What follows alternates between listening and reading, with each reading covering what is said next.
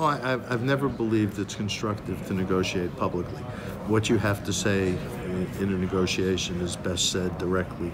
And I've always tried to be very forthright and transparent in terms of how we're focused on things, because I don't think surprises make sense. And if I have something to say to Don, I don't want him to have to read about it. I'd rather say it to him directly. I think every time you have any type of negotiation between two parties, those are the two parties that should be talking, and it should not be through media or a third party, because there's a lot of things that gets twisted, and the more time a story gets told, something will change a little bit. So if you can stick to just talking to the other side, and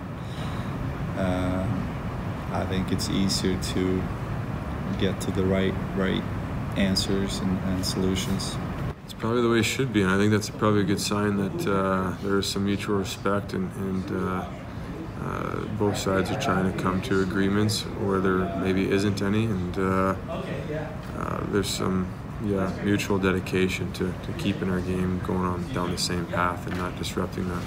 I think part of it may be, at least from our side, unlike prior years where there were fundamental changes that were needed, very fundamental changes, the issues that we would be focused on, we've decided are important, but less important than labor peace and less important than having a disruption. That we think stability and having a framework to move forward is more important in the short term than any of the issues